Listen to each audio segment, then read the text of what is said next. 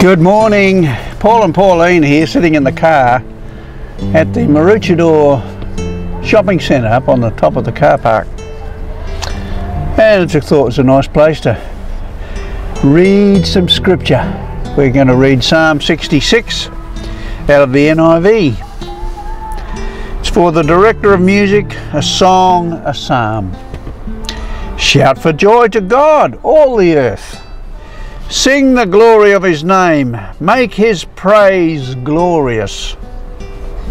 Say to God, how awesome are your deeds, so great is your power, that your enemies cringe before you.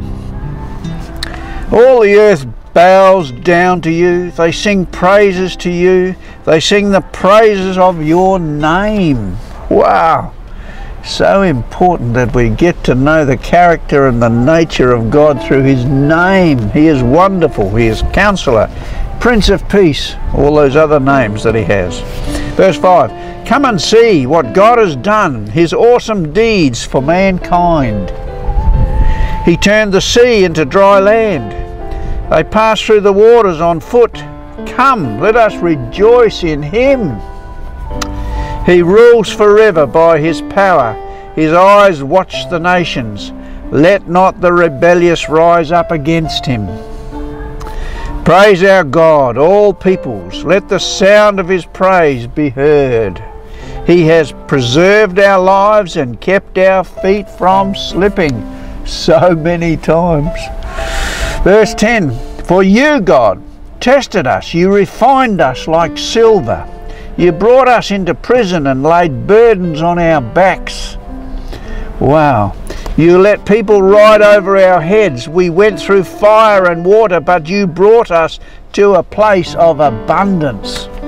And that's what God does. He brings you to a place of abundance. Verse 13, I will come to your temple with burnt offerings and fulfill my vows to you.